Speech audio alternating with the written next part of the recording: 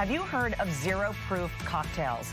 It's alcohol-free beverages. They're great, truly, for any occasion. I never thought I would hear you utter those words, I know, Courtney right? Zavala. But folks, bar manager with Cultivari, Sarah Kralkek, is joining us now to mix things up. And this is great that we're doing this segment because everybody should be able to enjoy a cocktail. Agreed. Without booze. Definitely. So what are we mixing up today, Sarah? All right, so this drink is called the Dr. Peppo's Tonic. It has muddled cucumber and mint, if you want to give that a muddle. Yeah. Okay, can I jump in? Yeah. Okay, so a muddler, I mean, this is something that if you don't have one at home, you can just grab one of these from Bed Bath & Beyond, right? How, I don't want You don't have to to be too, yeah, that's probably great. You mean you don't want my big muscles to accidentally crush the cucumbers? Exactly, yeah. Okay. So you don't want to paste, you just want to open the flavors, yes, right? Exactly. Okay, so that's muddled. So at Cultivari, we make our house cucumber shrub, which is a cucumber vinegar soda, basically. Oh. And that's what's in here, and you can top that off. Cucumber vinegar. Yeah. So it's got some tang. Oh, wow, that smells so it's good. refreshing. I can smell the mint already. I can smell the vinegar too. And then a sprinkle of salt. Just don't dump the whole thing in. Yeah, just a little sprinkle. Okay. I have a heavy hand. I would have dumped the whole thing. And then a little salt. You're just going to top it with the ice there. A little bit of ice. Right in the glass. Oh, it's so beautiful. All the way up. Yeah. Okay. Oh. Perfect. Okay. And then tonic on top. Just a little bit of tonic. I love those tonic bottles. Yeah, and then They're beautiful. You can use these as bud vases. But you choose tonic instead of just soda. Yes.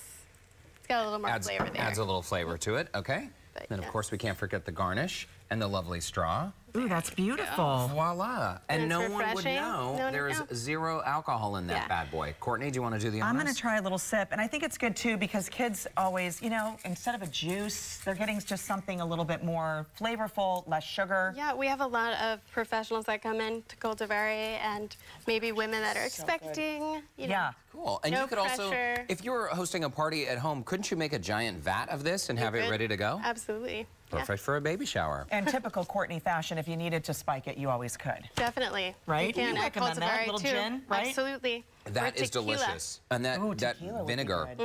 Okay. Vinegar is right? tasty. It's perfect. Okay, so the next one is Mi Amiga. This is Mi Amiga, so this one's a little bit different. It's got some spice to it. It's sort of a non-alcoholic version or a zero proof of a Paloma. Ooh.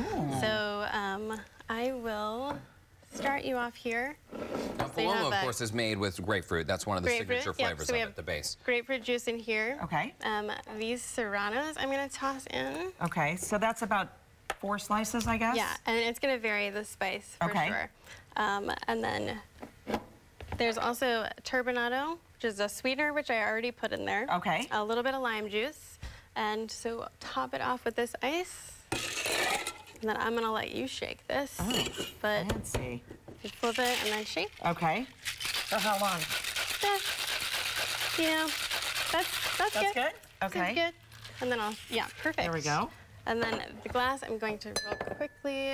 So while you're getting that prepped, the turbinado is basically the sweetener, but it's less sugar? Is that right? Or what is that made out of? It's turbinado sugar. So it's like a raw? It's a little, you know, I wouldn't say it's less sweet. It's just better a little bit different flavor. Oh, I like it better. I like it better. So. And you did the lime juice along the rim, and then what is that? So this is a spice blend of it smells good, smoky. Paprika, cayenne, a little salt, sugar.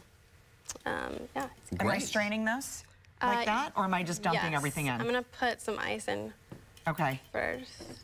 And it seems like patience is sort of the name of the game with a lot of these cocktails, too, because it does take some time and care, right, Sarah, to create something like this. Absolutely.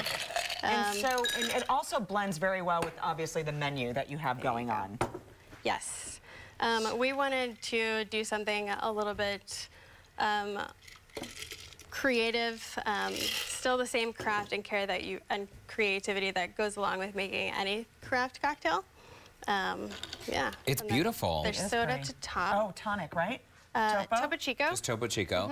And I noticed you have 2 different types of ice here, Sarah. You have the crumbly, like Sonic ice, and then you have just regular ice. Which do you prefer? I think it depends on the drink.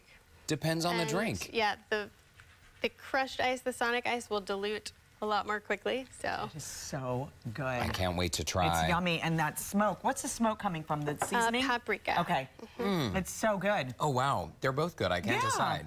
Well, I know. Sarah, thank you so much for stopping by. Thanks for having me. And if you all would like more information on zero proof, meaning no alcohol cocktails, visit the site listed on your screen. I think we have the website somewhere. Can we pop it up? There we go. Yep. How do you even say that? Agricolehospitality.com/cultivari. All right, Sarah, thanks so much. Thank you so much. Thank you. Thank you.